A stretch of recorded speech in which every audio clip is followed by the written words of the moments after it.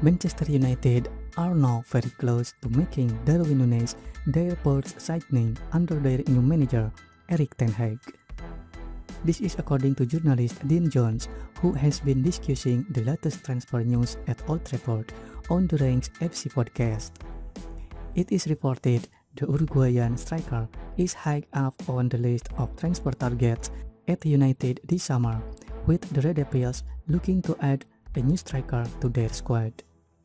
Liverpool are also believed to have an interest in the 22-year-old this summer. However, Jones believes a deal is a lot closer than is being reported elsewhere.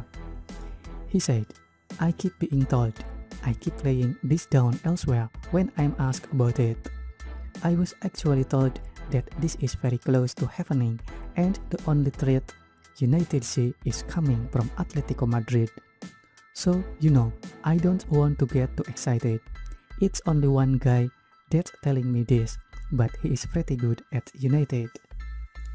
This would feel like a huge boost to the Ten Hag era, with the 22-year-old striker believed to be on the radar of a number of other European powerhouses this summer.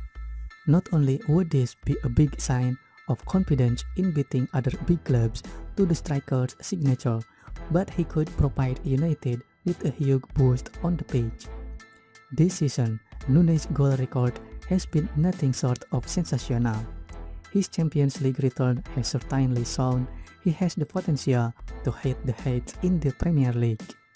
With just one main outlet in front of goal over the 2021-22 champions, could Núñez be the man to lead the Ten Hag era on the pitch at Old Trafford?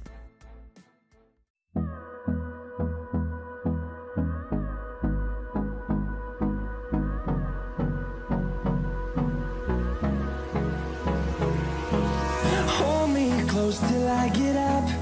Time is barely on our side.